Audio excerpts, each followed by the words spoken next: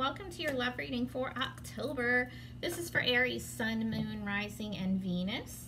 This is a general love reading for the entire month. It's not specifically for singles or couples. It's just for all of you. If you are looking specifically for a singles reading, I do post those as well. It's just not going to be at the same time as this, probably first week of October. And I do weeklies and mid-monthlies as well. So there's a ton of them for you to check out if this one does not resonate for you, even if it does, whatever. What else, guys? If you need a personal reading, everything you need to know is in the description of this video. Hit me up. If this resonates, I'd love to hear about it in the comments. All right, here we go, guys.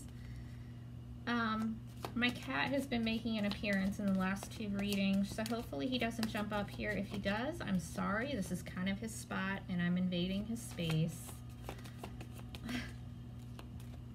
He already turned the light off because he was pissed. Anyway, overall energy for Aries in love in October. Page of Swords. I will show these to you as I'm reading them as well. Recent past for Aries in love.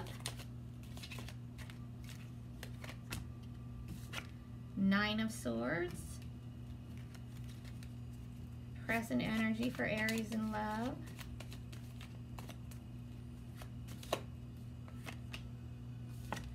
Page of Cups. You've got two pages here.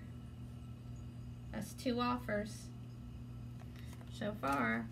Immediate future for Aries. Whoop. Immediate future for Aries in love. The Hangman. What are you hoping for, Aries? The Eight of Wands reverse. Why? Why are you hoping for that?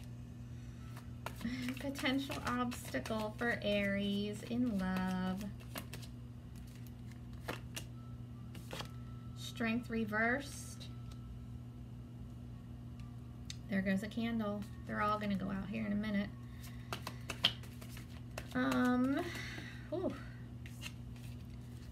What are you afraid of, Aries?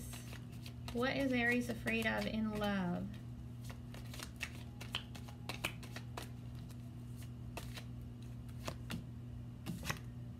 Karma reverse, that's Judgment. Advice. Advice for Aries in love.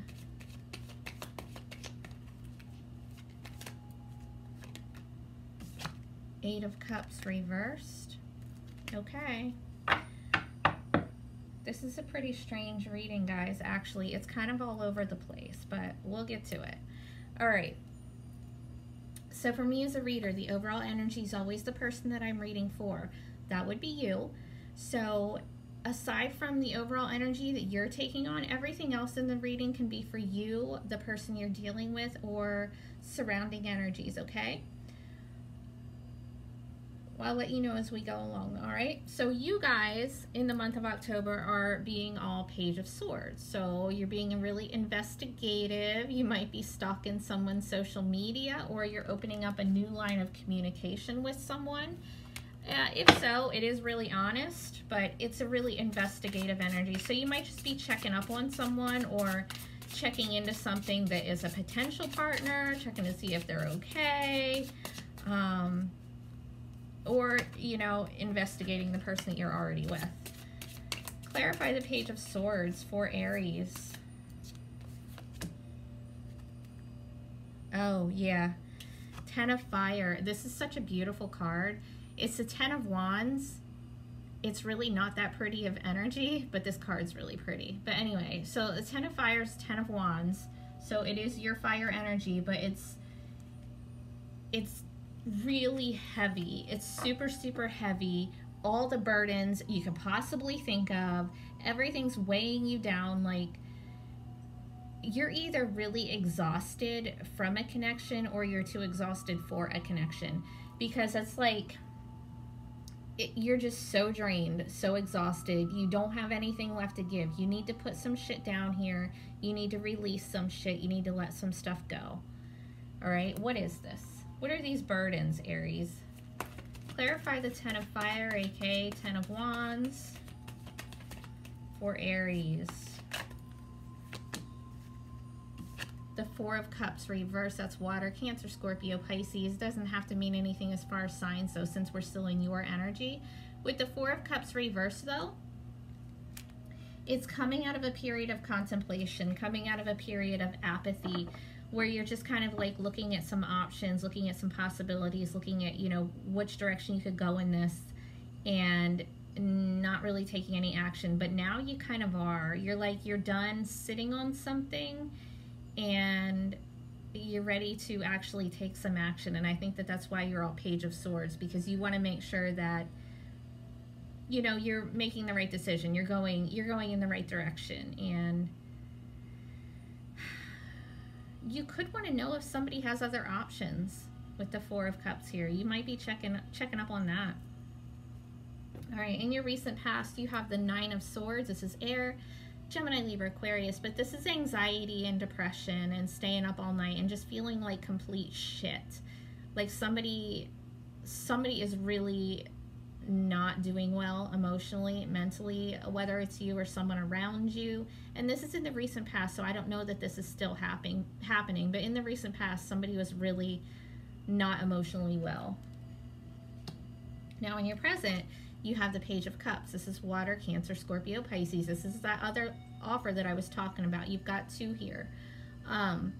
This one is the emotional offer. It's somebody, and it's still new. It's a new offer. It's like somebody either offering something emotional. I won't go as far as to say like actual love unless you already know the person.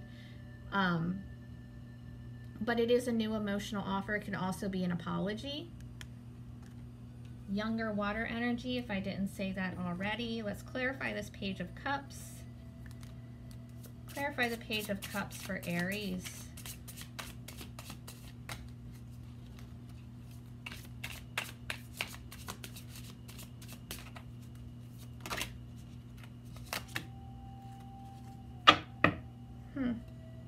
The Crone of Air reversed is the King of Swords reversed. So air energy, Gemini, Libra, Aquarius, but this is being very cold and detached. So someone here in this connection or lack of connection, whatever it is for you, someone is really cold and detached, and there's someone here trying to offer something emotional, like here, accept my offer, you know, let me take you out, whatever. And the other person's like, don't even fucking talk to me. Don't talk to me. I don't want to hear it. Don't talk to me. Watch out for somebody not telling you the whole truth as well. Watch out for somebody being verbally abusive. King of Swords reversed can kind of be that way. Really critical, really harsh with their words. Clarify this King of Swords reversed. The 9 of Pentacles. So it looks like somebody's just going to be single here. But it's by choice. 9 of Pentacles is Earth, Virgo, Taurus, Capricorn. It is my single lady card. Doesn't have to be a chick. It's just the energy of the card. So it's the kind of person who doesn't need another person. Doesn't mean that they want to be single forever, but they're okay. They're going to do just fine being single. And it looks like there's an offer here and somebody's just like not open to it, and they would just rather be single. Okay, now in your future, you have the Hanged Man. This is Pisces energy, but this is just going off. It's just kind of going off and hanging out and trying to observe the situation from, you know, different perspectives, different angles, trying to gain some enlightenment on the situation here, whatever it is, but not really taking any action in it. Let's clarify the Hanged Man. Clarify the Hanged Man for Aries.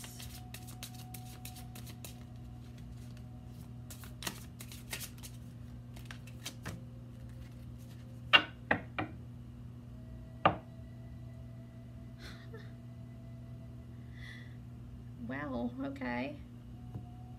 So we have the Ace of Pentacles here. All right. It says Earth in this deck, same thing. So after this period of observing, right, looking at the situation from different angles, whatever, going off and just kind of watching. there is a new offer of commitment here in the future.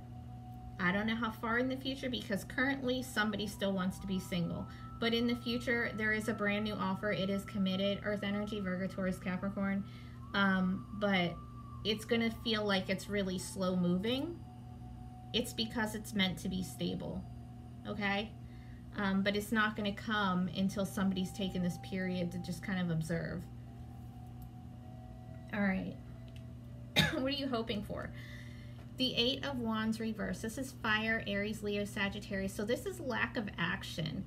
Nothing happening. Nobody talking. So it might be that you're hoping that somebody just leaves you alone for now. Could be that. Or you could be hoping that somebody leaves someone else alone. Huh. Your potential obstacle, strength reverse, Leo energy. It could be a Leo that's kind of detrimental in your love life right now. Or it's just a lack of confidence, lack of patience, lack of confidence. You know,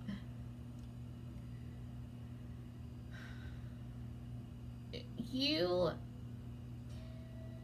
have the Ten of Wands as your overall. So when you get to be that drained, that exhausted, it's going to cause a lack of confidence and feeling like you're not strong enough to handle something. Well, obviously, because you're already carrying so much weight. You have to drop that shit. You have to put that stuff down. Just, I mean, really, cut it out of your life. If it means you have to be cold and detached for a minute to do that, to get your confidence back, then so be it. All right. What are you afraid of? Karma reverse. This is judgment reverse. So you might be afraid of some kind of karmic issue here. You know, maybe you did something. I'm not judging. This is judgment. That's funny. I didn't even think about that. Maybe there's something here and you feel like karma's not in your favor, or you're afraid of something coming out. Or it could just be with judgment reverse. Judgment upright can be like something coming back from the past. And with this being reversed, it's like you're afraid that that's not going to happen. Like there's not going to be any kind of reconciliation. That's your fear. Or it's, you know, you don't trust your own judgment.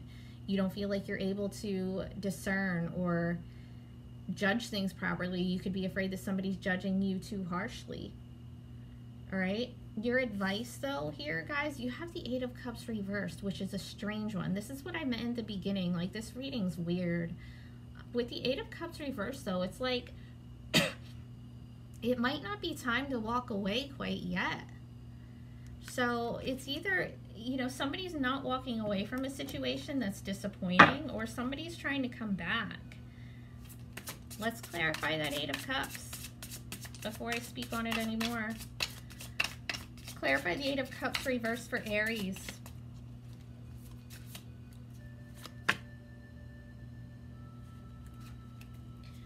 Oh, that's interesting. Okay, so you got the Magician. It's the elements in this deck, but it's the Magician card. So are you manifesting that somebody comes back to you? Are you manifesting yourself back into a relationship that you already left? That could be. Let's clarify that Magician. Clarify the Magician for Aries. Oh, on the lap. Yeah, the Star, Aquarius. You're manifesting healing from a situation that somebody already left. There's a situation somebody walked away from, and you are trying to manifest a healed connection, right? This is healing from the universe. And with the Star and the Magician here, you might be somebody who's actually into magic and trying to make this happen. I don't advise any manipulative magic, guys, but, you know, whatever, that's on you. But if you are doing some type of magic, I would just focus on yourself, focus on your own healing, so that you can draw to you somebody who's also healed. Don't focus on a specific person, but it does look like you are trying to manifest healing with someone that you walked away from, or they walked away from you. And you really need to pay attention right now to the signs that the universe is showing you. With the Magician and the Star here, there's like, it's heavy spiritual energy. There's going to be signs, there's going to be synchronicities. You're going to want to pay attention to those, okay? All right, guys, take care. I will talk to you in a day or two.